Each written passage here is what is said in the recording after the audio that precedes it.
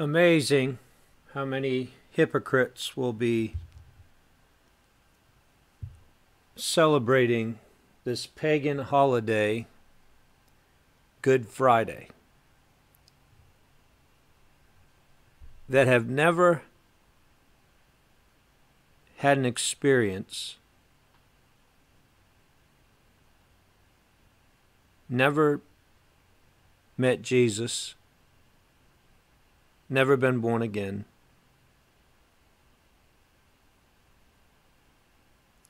Why do they even bother to gather together? What is the purpose? Why do folks gather together and they say they're doing it? They say they're doing it because they're religious. I mean, all the rest of the year, they have nothing to do with Jesus. But one time a year, they all go to church. Amazing.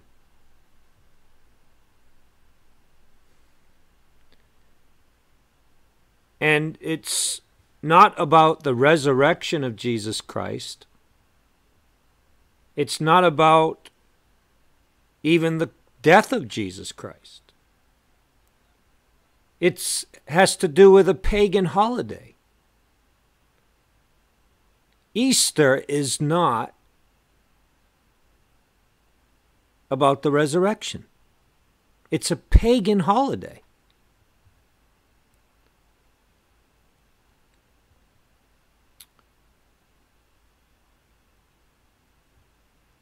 John chapter 8, verse 24. Jesus said, I said therefore unto you, that you shall die in your sins.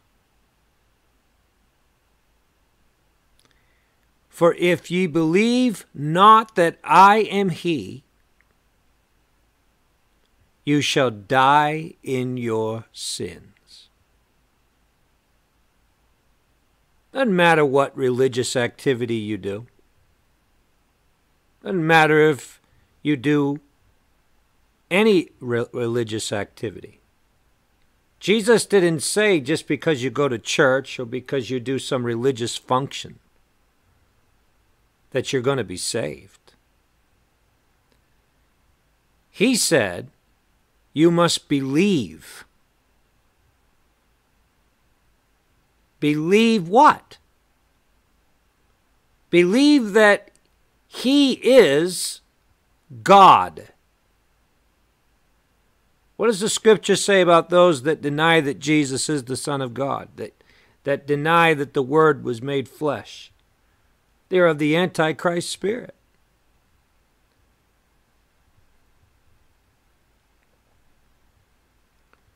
Jesus said, if you don't believe I am he, you shall die in your sins. What's he talking about? I am he. Let's take a look at some scriptures in the Old Testament, see what Jesus is talking about.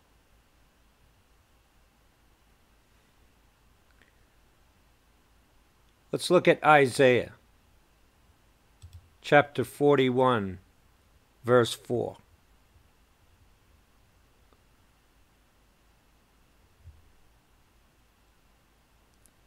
The Lord is speaking, and he says, who hath wrought and done it, calling the generations from the beginning? I, the Lord, the first and with the last, I am he. I am he. Jesus said, if you don't believe I am he, you will die in your sins. Let's look at another verse. Isaiah 43, verse 10. Ye are my witnesses, saith the Lord, and my servant whom I have chosen, that you may know and believe me, and understand that I am he. Before me there was no God formed, neither shall there be after me. I, even I, am the Lord, and beside me there is no Savior. So when you hear Jesus saying, if you don't believe that I'm he, you're going to die in your sins, he's saying, if you don't believe I'm the Lord, I, even I, am the Lord, and beside me there is no Savior. Hallelujah. Praise God. He says, I have declared and have saved. I have showed when there was no strange God among you. Therefore you are my witnesses, saith the Lord, that I am God. That I am God. Hallelujah. Those that will be gathering together for their pagan holiday, they don't believe that he is God. They don't believe that he's the Lord. Are you listening to me? Yea, before the day was, I am he, and there is none that can deliver out of my hand. I will work, and who shall let it? Thus saith the Lord, your Redeemer, the Holy One of Israel. For your sake I have sent to Babylon, and have brought down all their nobles, and the Chaldeans, whose cry is in the ships. Hallelujah. I am the Lord, your Holy One, the Creator of Israel, your King. Now, how far do the Jews need to go then to put these scriptures together where Jesus says in the New Testament, I am he? Why can't they put those two together? Jesus said, if you don't believe I am he, you will die in your sins.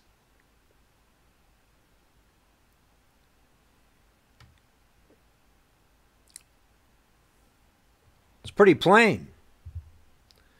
Now, there's another place where Jesus says, I am he. How many know that? Jesus said that in the New Testament more than once.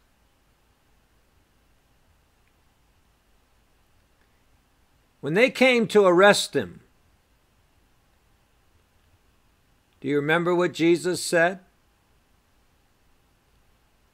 When Jesus said, whom do you seek? And they said, Jesus of Nazareth. And what was it that Jesus said? He said, I am he.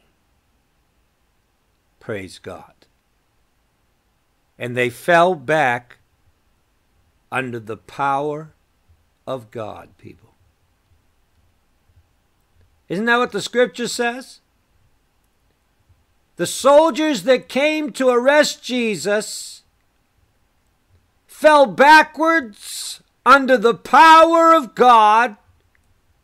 When they came to arrest Jesus, Jesus said, whom do you seek? Do you really know who I am? They said, We're coming to get Jesus of Nazareth. And Jesus said, I am he. Now you put that together with the Old Testament scriptures when the Lord says, I am he. And besides me, there is no God. Has never been a God formed beside me. If you can't take the Old Testament and the New Testament and put those together and see that Jesus Christ is the Lord, the Creator, that he is the one that said to Moses, I am that I am. Amen. He's the Lord. He's the Lord, folks. And if we don't believe that he is the Lord, that he is God, the Holy One, if we don't believe that, we're going to die in our sins. Because only Jesus, the Lord, God, can save. Amen. That's what he says. He says, I'm the Savior. And this is in the Old Testament. Even I am the Lord. And beside me there is no Savior. I remember one time I looked at the scripture in the Old Testament where the Lord says, I am he.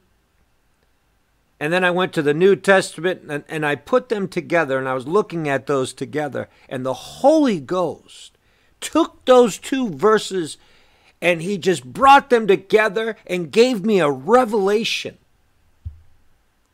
I will tell you, people, when the Lord gives you a revelation that Jesus Christ is God, that the Word became flesh, it will change your life.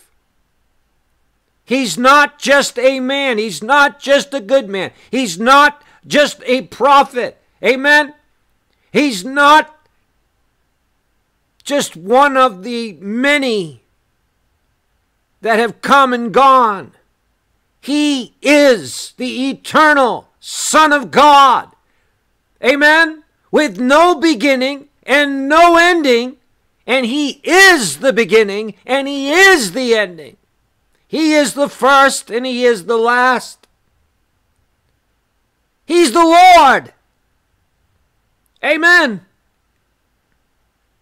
Before the world was even created, before the earth was created,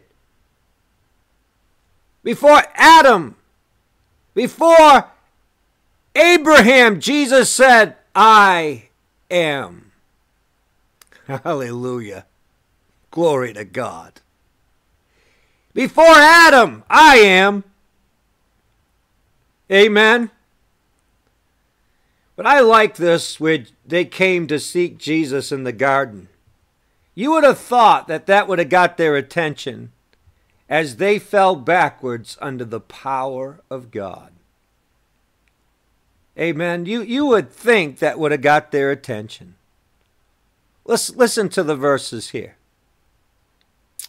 When Jesus had spoken these words, he went forth with his disciples over the brook Kidron, where was a garden into which he entered in his disciples. Now, the world's getting ready to worship, or not worship, but getting ready to come together for what they call Good Friday. And that's what we're speaking of right now. This has to do with Good Friday, for what they call Good Friday. Because this has to do with when they came to arrest Jesus and take him to be crucified. And Judas also, which betrayed him, knew the place, for Jesus oftentimes resorted thither with his disciples. Judas then, having received a band of men and officers from the chief priests and Pharisees, cometh thither with lanterns and torches and weapons. Jesus, therefore, knowing all things that should come upon him, he went forth and said unto them, Whom seek ye? And they answered him, Jesus of Nazareth. Jesus saith unto them, I am he. And Judas also, which betrayed him, stood with them. Listen, folks. As soon then as they had said unto them, as soon as he had said unto them, I am he, they went backward and fell to the ground. Are you listening? And he asked them again, Whom seek ye? And they said, Jesus of Nazareth. Jesus answered, I have told you that I'm he. If therefore you seek me, let these go their way. Now we've been dealing with this thought in the scripture having to do with God's love and how it protects, it preserves. And here we see the Lord protecting the disciples. He's holding the soldiers back. Amen? Under the power of God. He's holding them there. He's got them arrested. Because if he didn't, they'd already be on top of the disciples. And Jesus says, let these go their way. I'll release you. I'll let you go, and I'll let you arrest me, but let these go their way. But he was letting them know, you're not going to take me against my will. No man took his life. He gave his life. No man took his life, folks. Jesus Christ gave his life. He laid down his life. He could have stopped them. He said, I could have called the angels and they would have delivered me. But that's not what he came to do. He didn't come to not do the will of the Father. He came to do the will of the Father. And the will of the Father was to give his life for the world. Amen? That whosoever would believe on him would be saved. Now, just because all these folks are going to get together and do their religious thing and go right back into their wicked and their evil, sinful, hypocritical lives means nothing to God. You think about all these hypocrites gathering together. It's a wonder the Lord doesn't just catch him in his bug catcher, as it were. You know, just it's a wonder, the mercy of God, the long suffering of God, as they gather together in their hypocritical ways. They don't have any love in their hearts for Jesus. And they're going to go into these houses, these buildings, and supposedly they're going to honor Jesus. No, they're going there for their conscience sake, so they can say they went. Most of them go because the mom and dad wants them to go, or the someone in the family wants them to go. But they've never been to the cross. They've never experienced Calvary. They don't know anything about the blood, the life that's in the blood of Jesus. They don't know what it is to be born again. And they're just going through a ritual, a ceremony. But that's not what the cross and the resurrection is about. Jesus said, besides me, there is no Savior. And if you don't believe that I am He, you will die in your sins. You will die in your sins if you don't believe that I am He. The Word became flesh and dwelt among us. The Son of God. John 3:16, for God so loved the world that He gave His only begotten Son, that whosoever believeth in Him should not perish, but have everlasting life. I am He. He's holding them under the power of God. He asks them again, whom do you seek? Can you imagine? Here He is holding them under His power. They can't move. And they're so stubborn.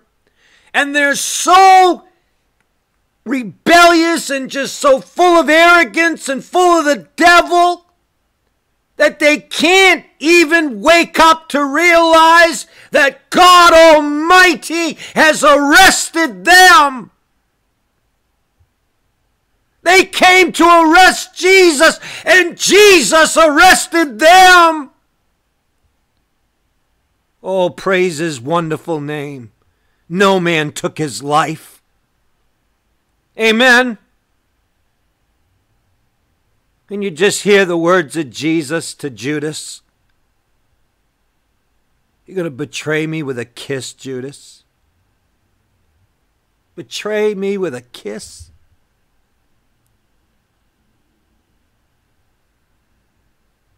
He's God, people. He's God. He is God.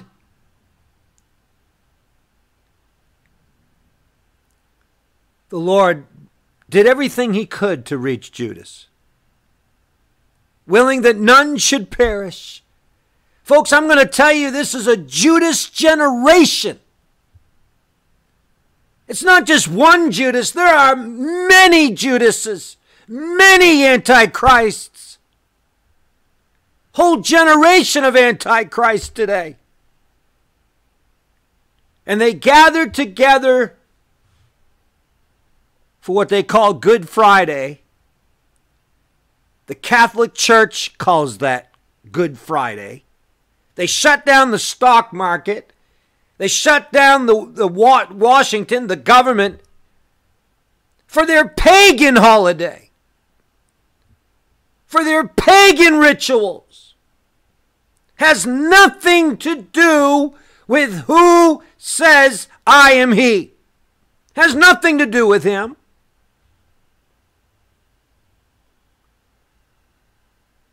And they're going to die in their sins.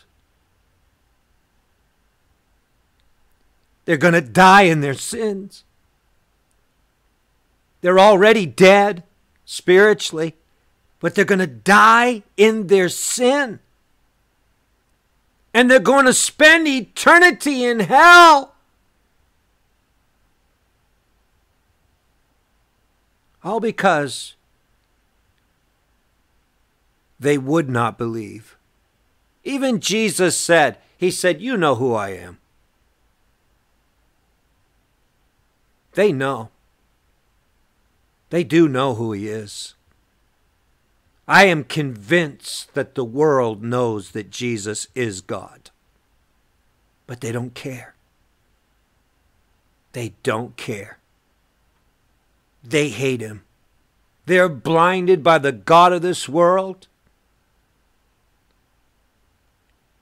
I can't tell you that I knew God as the Lord. I can't tell you that I knew Him. But I knew I didn't want anything to do with them before I was saved. I knew that. I knew I didn't want anything to do with anything that had to do with being holy or righteous or good. The scripture says they're condemned because they won't come to the light. Folks, we've got to convince this generation before it's too late. The King is coming. The Lord is coming. The end is coming. Are you listening? He's not coming as a lowly Nazarene. He's not coming as he did the first time. No, no, no, no. He's coming in power, in great glory. He's coming in the clouds. He's coming, amen, at the right hand of the Father in power. Oh, praise God. The revelation of Jesus Christ is at hand, people. Are you listening to me? The appearing of Christ, the appearing of Jesus, he gave them an opportunity. He gave people the chance to repent.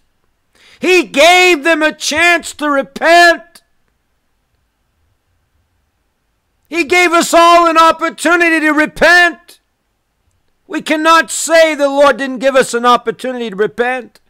And those that are going to go through the great tribulation, they're going to have much more time to repent. The scripture says, in all of this, boils on their bodies, gnawing their tongues for pain, they did not repent of their sins, of their sorceries. Oh, we better wake up, people. We've got people that we've got to reach for Jesus. God bless you.